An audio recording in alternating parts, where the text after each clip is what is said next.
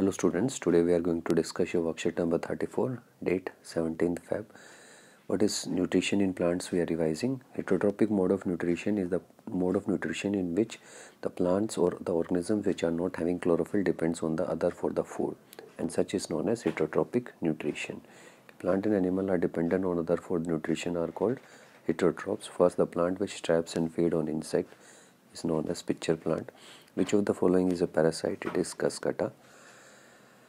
Venus flytrap is what? It is autotrophic as well as insectivorous, and the trapped insect gets entangled in the hair of insectivorous plants.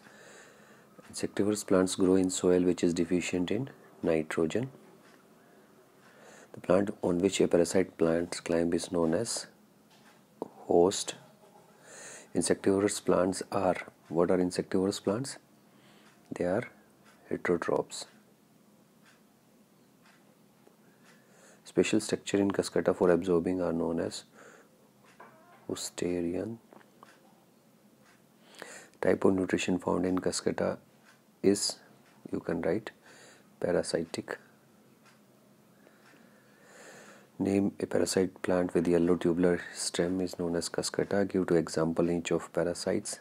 Parasites, any parasites you can write, pitcher plant and Venus flytraps, and insectivorous plant you can write, parasite you can write Cuscuta, and you can write the other anyone. Insectivorous plant is, you can write Venus flytrap and pitcher plant. What is heterotrophic nutrition? You can write from here answer number 8. Thanks.